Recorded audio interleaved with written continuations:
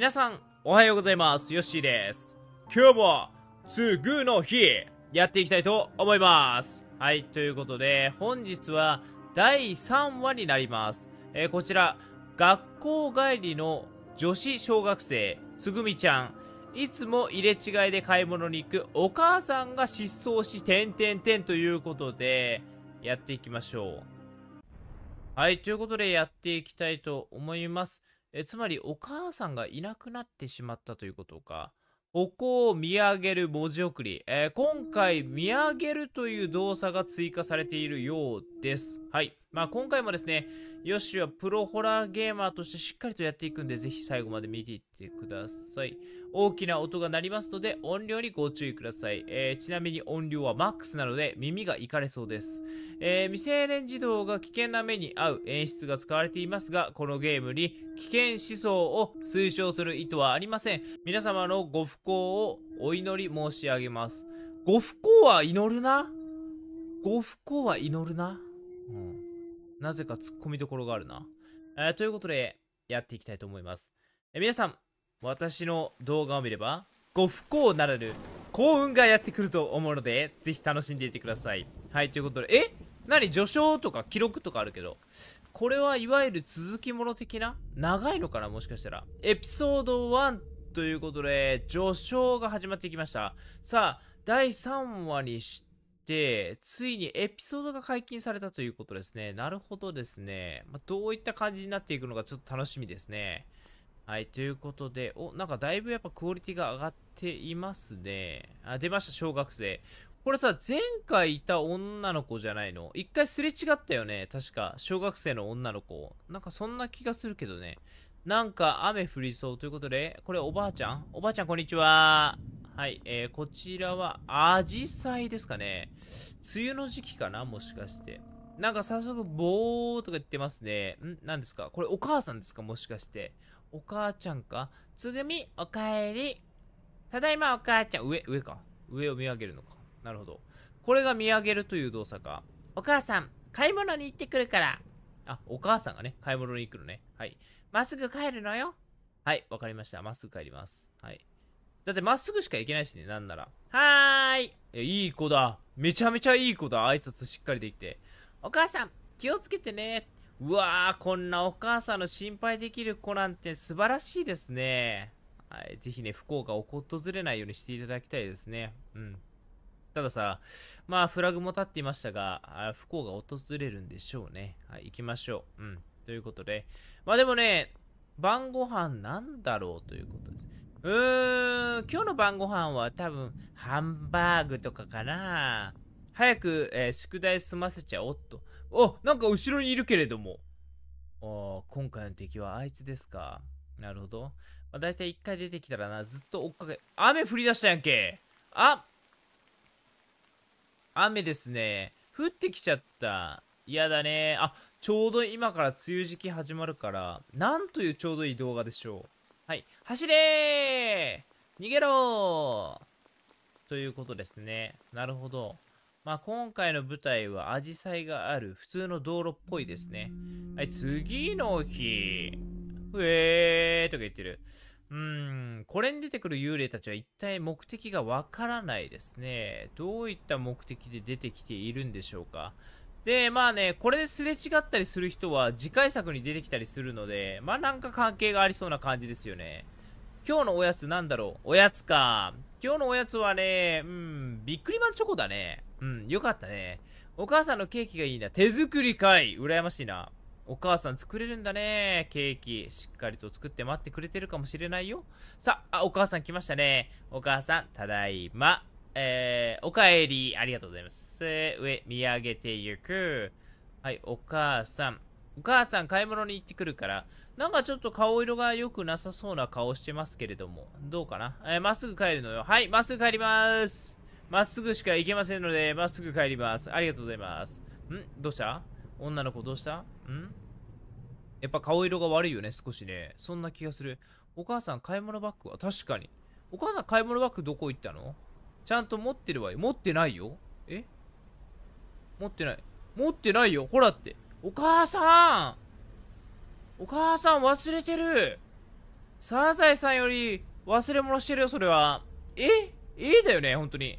早く、はい、帰ります。いや、帰るけど、お母さん、買い物袋持ってないよ。持ってない。見えてないだけかな。いや、そんなことはないね。さすがに持ってないよ。大丈夫これ。女の子もね、お母さん大丈夫かな。お母さんなんか変だったの。変だったよね。だって持ってるよって何も持ってなかったしね。ご飯の用意大丈夫かな。大丈夫。そこは大丈夫だよ。うん。そこはきっとやってくれる。帰ったらおやつ食べようね。うん。なんか来た。お前、次回作の主人公か。お前、次回作の主人公か。そういうことでいいの。あ、幽霊出てこなかったな、そういえば。今回、なんか言ってる。とか言ってる。なるほど。うん。まあ、今のところは全然怖くないですね。次の日ということで、どうなっていくのか。はい、ということで、どうなっていくんでしょうね。まあ、景色的には全く変わりはなく、相変わらず左に進んでいくということですね。さあ、今日のお母さんはどうなってんだろう。夕べのご飯、お父さんが作ってたら、お父さんはいるんだね。なるほど。お母さんどうしたんだろう。お母さんどうした。帰ってきた。ちゃんと帰ってきたか。あの様子はちょっとやばかった。心配だな、お母さん。お母さんそうそう、ちょっと手前見て。お母さんお母さんが溶けけちまったな。あれだね、確かに。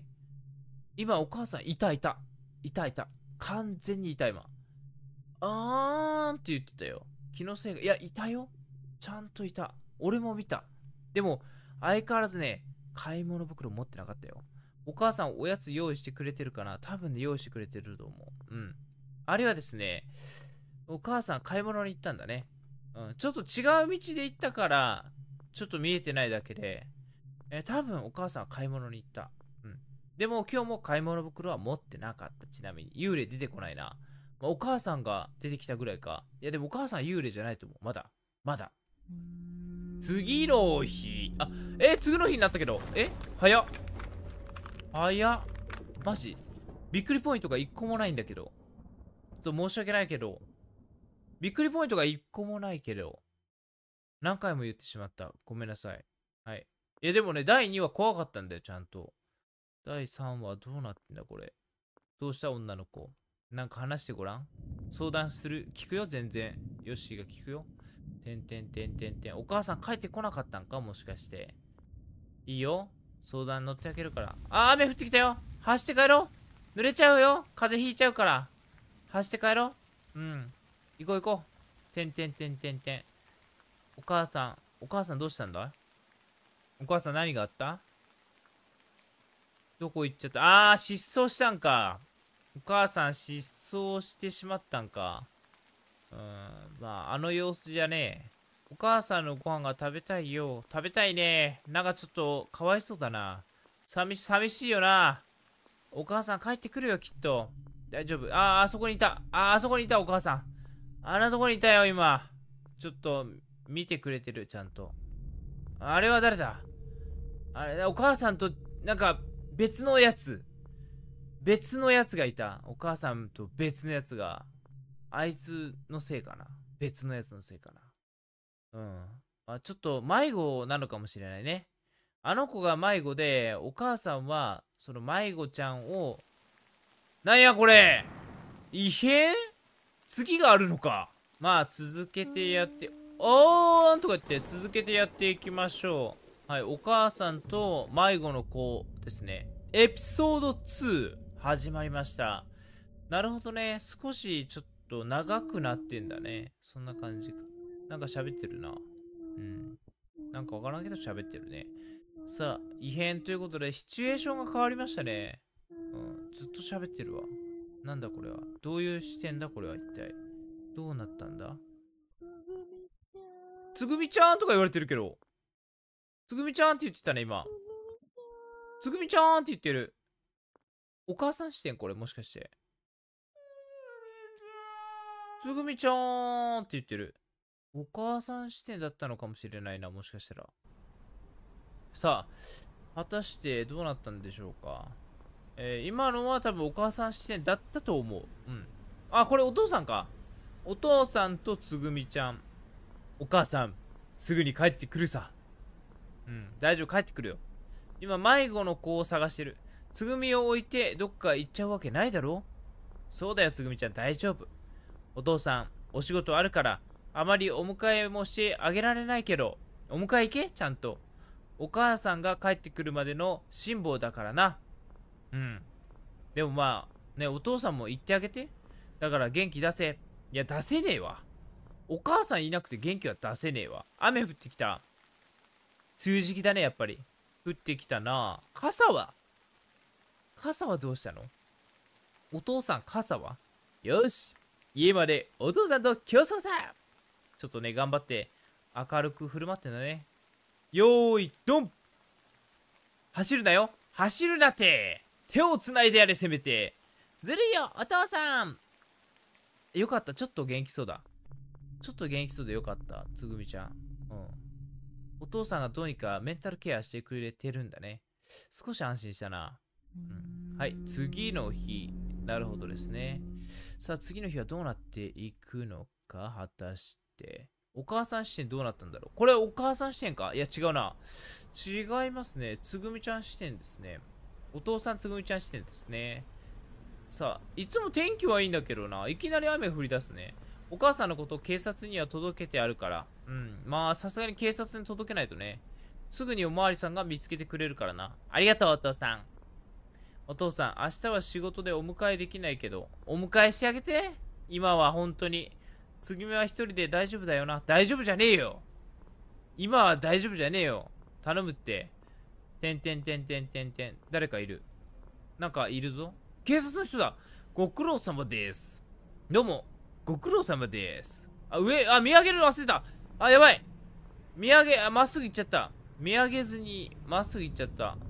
ご苦労様です。どうなってんだ？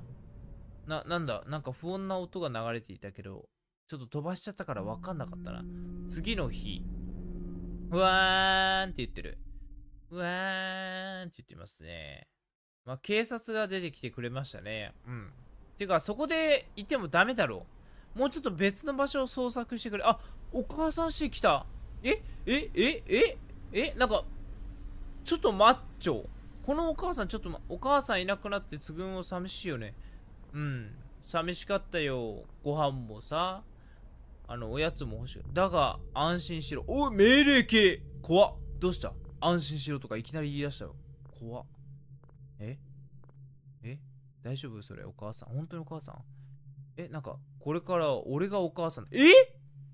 親父通りで肩幅でけえと思ったわ。俺がお母さんだ。ガールズトークだって頑張るぞ。気が触れたんか親父。おかしくなったな、親父。しかし俺もこういう格好は初めてで。いや、そりゃそうだろう。毎回やってたら頭おかしいわ。似合うか、つぐみ、どう思う？やめろ。今すぐやめろ。お前その格好は今すぐやめろ。お父さんかわいいね。優しいな。かわいいって言えるお前は優しいな、つぐみ。そうかい。お前頬あからめてんじゃねえよ。やめろ。やめろ、お前。いや、痛すぎる、これは。でも、もうお父さんじゃないのよ。お母さんって呼んで。いや、やめろって。警察の人、こいつはちょっとやばいかもしれん。はってなるよね。はい、ちょっと待って。だよな。そらそうなるよ。俺でも5回ぐらいは言うわ。5回じゃ済まねえわ。100回ぐらい言うかもしれねえわ。うん。おい、あんた何してんのだよ、本当に。やばいよ、こいつ、マジで。娘と夕飯の買い物ですが何かじゃねえよ。お前それはやべえだろ。デリケートな問題に首を突っ込むようだけどね。うん、まあ確かにデリケートな問題だけど、変な事件を起こすなよ。まあそう言われるわ。変だもんだって。はいじゃないやろ。急にそうなったら誰しもそう思うよ。ね、つぐみちゃん。何言ってるんだろう、あの人。いや。お父さん。待って、お父さん。どうした？意味わかんないね。怖いね、つぐみ。お前が一番怖い。今は。お父さんが一番怖い、今のところ。つぐみちゃんごめんね。お父さんね、第三者から見たらすっげえ怖いから。ちょっと言った方がいいよ。せめてスーツを着ないとか言って仕事行ってんのかな？大丈夫かな？もうやばすぎるだろ、次の日。これさ、幽霊もクソもないよね。親父は人間だもんな、ちゃんと。びっくりしたわ、マジで今のは。さあ、次はどうなったんでしょうか。親父？これ親父？お母さんね、女としての魅力ってやつに気づいちゃったみたいなんだ。お前親父だろ！俺は知ってるぞ。いや、お前は親父だ。芸能界を目指そうと思うんだけど、つぐみんはどう思う？やめろ！無理だ。っていうか、こんだけ可愛かったら速攻売れちゃうでしょ。つぐみんどう思う？やめろ！つぐみん！なんだか力がみなぎってきちゃった。ちょっとやめろ。警察の人、こいつは本当にもうやばいです。目指せアイドル。みたいな。てへじゃねえよ。てへじゃねえよ、お前。警察の人捕まえてください。おかしくなりました、完全に。この人完全に終わりましたもん。おまわりさん、こんにちは。こんにちはじゃねえよ。お願い。おまわりさん捕まえて。つぐびんが私はもうすごく心配。この家庭環境において。いい度胸だ、この野郎。そうなるよな。でも、銃、ちょっと待って。警察の銃いきなり構えるのはやめよう。さすがに。拳銃じゃないですか、おまわりさん。いや、そうなるけどさ。いや、でも、さすがに拳銃はな、かっこいいな。かっこいいな。親父もどうかしちまったぜ。やっぱり。ちょっとおかしくなっちゃったな。本来なら問答無用で連行するところだが、いや、連行してください。お願いします。つぐみんが心配です。すごく。早く捕まえてください。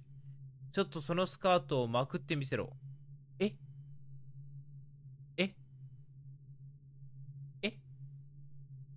スカートをまくってみせろ。は？そしたら今日のところは勘弁してやる。お前もやばいな。お前もやばいな。これをめくったら許してくれるんですね。お前ら二人でやっとけ。つぐみ逃げろ。そうだ。いいからめくるんだ。出てくるって。バナナが出てくるって。めくったらバナナが絶対に出てくる。子供が。ですよね。私も見たくありません。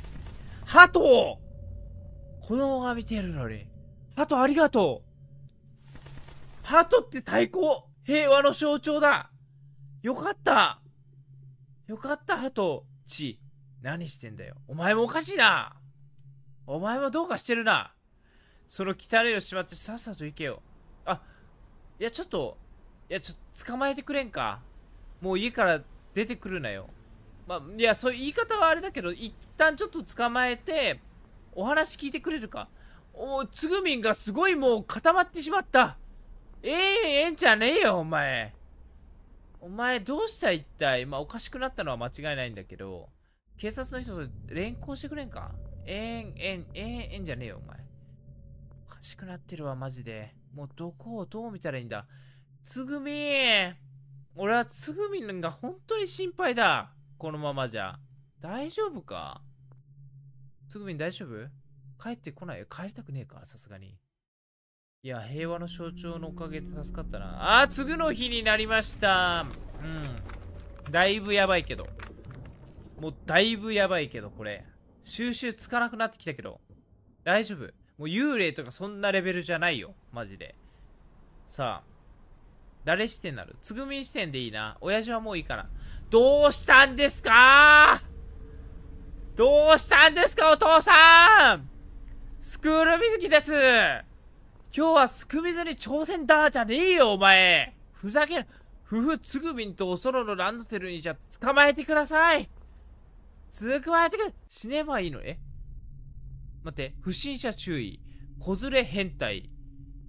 これ、なんとかやろう。警察を舐めるな。捕まえろ！聞こえているよ、つぐみ。つぐみちゃん。お母さんは地獄耳なんだ。つぐみちゃん、逃げて。こいつはもうやばいから。自分への悪口だけは絶対に聞き逃さないわよ。お前やばい。警察の人！捕まえましょう！こいつはもう不審者を超えている。とんでもない。お父さんってなるよね。撃ってください。一旦。撃ちましょう。はい。てめえマジでふざけんなよ。撃ちましょう。これはもう、撃ちましょう。公然でなんて格好してるんだ。はい。逮捕でーす。お疲れ様でーす。やかましい。やかましいんじゃねえよ。しかもなんだ今の。シュフィーンって音。なんだシュフィーンって音。この俺を捕獲できると思っているのか。できるわ、お前。どう見ても。父って書いてあるぞ、しかも。ちゃんと。お前、母になったんじゃねえのか一体。父になってるわ、ちゃんと。国家権力には屈しないぞ。屈しろ、お前は。お前は屈しろ。やべえから。マジで。シュインじゃねえよ。今日は雨が降ると思ったから水着を着ているだけだ。バカじゃねえのか？マジでバカじゃねえのか？つぐみ、置いてけ。もうやべえ。それはもう諦めろ。撃てるものなら撃ってみろ。撃て。1億万倍にしてくれるわ。無理だろ、お前。撃たれたら終わりだ。頭おかしくなったな、本当に。はい、お疲れ様です。よかった。いい判断だと思う。これ以上はつぐみの命が危ない。よかった。1億万倍とか返せねえから、どっちみち。はい、ナイス発砲。ひえーい。ビビったね。そりゃそうだ。はい、捕まえてください。お願いします。お嬢ちゃん、ちょっと聞きたいんだけどね。聞かせてやってくれ。この人は君のお父さんなの？お父さんじゃありません。はい、違います。だって言ってたもん。お母さんになったりとかさ。お母さんかな？お母さんでも違います。はい、もう完全に違います。はい。あれで、どっちかな？違うって言ってんじゃん。違うわ、どう見ても。お父さんかな？お母さんかな？違うって言ってるじゃんだから。どう見ても違うだろ、これ。わかんない。わかるか？わかるわけねえだろうが、ほんとに。やばいもんだって、これ。つぐみがお父さんだと思ってた人はお母さんで、でもお母さんは別人で、そうだよね。だって考えてみ？お父さんがお母さんになって、お母さんが女子高生になって、女子高生がすくみず変態知事になったわけです。はい。胸に父とは書いてある。この人何なの？おかしい人です。警察の人、連れてってください。お願いします。ありがとう。よかった、つぐみん。よかった、つぐみんは汚染されてなかったわ。マジでよかった。貴様、どういうことだ？お願いします。この子は貴様が親じゃないと言っているが、いや、間違いなくそうだと思う。違います。はい。それは誤解です。おまわりさんじゃねえよ、お前。何言ってんだ、お前。今さら。これは、幼女誘拐も視野に入れなければいかんな。もう誘拐です。ちょっと署までご同行お願いしまおうか。お願いしましょう。はい。ご同行お願いします。誤解よ。誤解なのよ、じゃねえよ、お前。ふざけんな。捕まれ。当たり前だ。それはもう捕まるしかねえだろうか、普通に考えて。幽霊関係なかったよ。怖かった。すごい怖かった。よかったね、つぐみちゃん。危なかった。鳩も乗ってる、なぜか。なぜか鳩も乗ってるわ。なんかぐしゅって落としたけど大丈夫か？まあ大丈夫でしょう。はい。つぐみちゃんよかったね。ちょっと、お父さんがね、ちょっと、やっぱお母さんがいなくなってしまって、少しおかしくなっちゃったんだ。何日かすると終わりか。終わり？嘘？第3話、アイムシアンさん、第3話おかしくなりました。僕もおかしくなりそうです。このエンディングは本当におかしくなりそうだ。マジで終わりなの？なんか、お母さんが連れてた幽霊もどきは何だったの？マジで終わりこれ。そうなんだ。第3話。やべ、プロホラーゲームは関係なかったな。完全にこれは。すごすぎだな。アイムシアンさんの制作でお送りいたしました。はあじゃねえよ、お前。シアンさん、どうかしてるぜ、お前も。何があったんだ、一体。1、2作って3だ。おかしくなっちまったな。はい。